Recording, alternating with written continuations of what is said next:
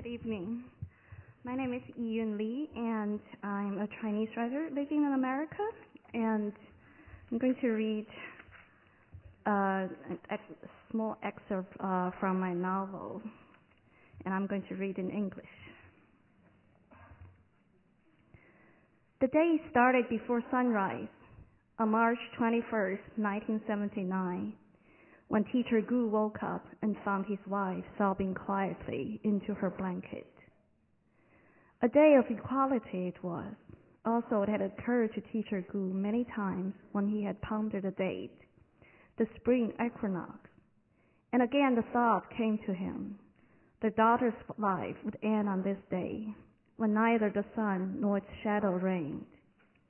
A day later, the sun would come closer to her and to the others on this side of the world, imperceptible perhaps to dull human eyes at first, but birds and worms and trees and rivers would sense the change in the air, and they would make it their responsibility to manifest the changing of seasons.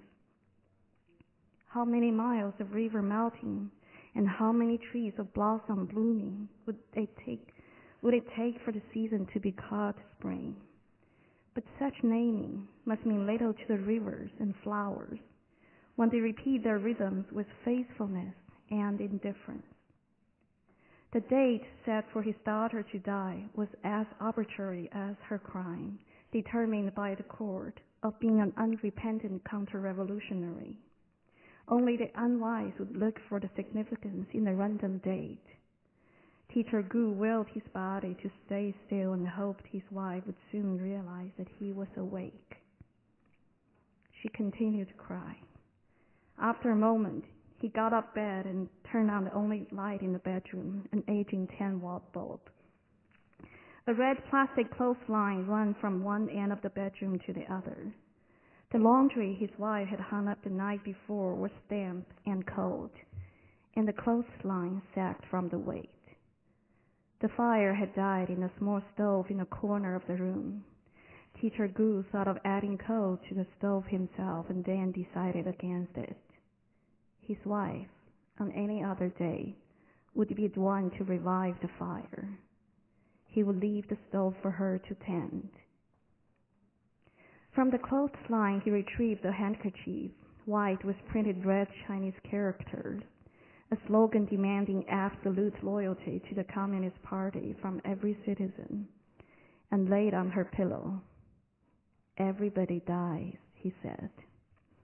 So this is the opening of the novel when Teacher Gu and Mrs. Gu, they're going to lose their daughter on this day, and she's going to be executed. And after her execution, Teacher Gu had became ill, and he was hospitalized for a few days. And in the hospital, he started to talk to his first wife in his mind. So he married his first wife before communism took over China, and he was a nationalist, a philosopher and education expert, while his wife was a Communist Party member, at the time illegal.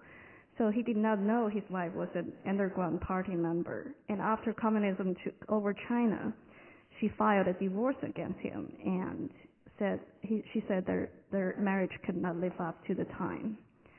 So in the hospital, he started to talk to her, and after he was released from the hospital, he started to write letters to her.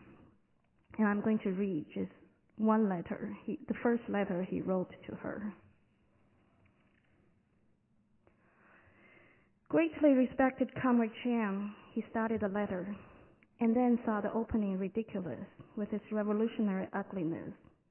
Even though he had addressed her with this formality in his letters once or twice a year for the past 30 years. He ripped the page off the notebook and started again. "My once closest friend, colleague, and beloved wife," he wrote with great effort. "My once closest friend, colleague, and beloved wife." He read it aloud and decided that it suited his mood. "Remember the umbrella that my father lent my mother at a street corner in Paris that started their lifelong love story. It was in the autumn 1916, if you still remember. You said, "What a romance," when I first told you the story. I'm writing to let you know that the emblem of this great love no longer exists. The umbrella did not survive my daughter's death because her mother, my current wife, saw the daughter need an umbrella in heaven. So the mother burned the umbrella. Was there a heaven above? I wonder if my parents are fighting with my daughter for possession of the umbrella. The grandparents had not met the granddaughter in life. In death, I hope they do not have to spend a long time in the company of the girl. My parents, as you may remember, possessed the elegance and the wisdom of intellectuals of their generation. My daughter, however, was more a product of this revolutionary age. She died of a poison that she had herself helped concoct. Despite art and philosophy and your mathematics and my faith in enlightenment, in the end, what marks our time? Perhaps we could take the liberty to believe, for all we know, that this time may last for the next 100 years. What marks our time is the moaning of our bones crushed beneath the weight of empty words. There's no beauty in this crushing, and there is, alas, no escape for us, now or ever. Teacher Gu stopped writing and read the letter. His handwriting was a shaky old man's, but there was no point in being ashamed at the loss of his capacity as a calligrapher. He folded the letter in a special way that young lovers had folded love notes 40 years earlier and put it in an envelope. Only then did he realize he had forgotten to ask the question. He had wasted time and space in a useless, moody letter. He opened his notebook. Highly respected Conway Chan, please tell me in all honesty if you were assigned to marry me by your party leaders for your communist course. I'm getting closer to death each day, and I prefer now to leave this world a deceived man. Thank you very much.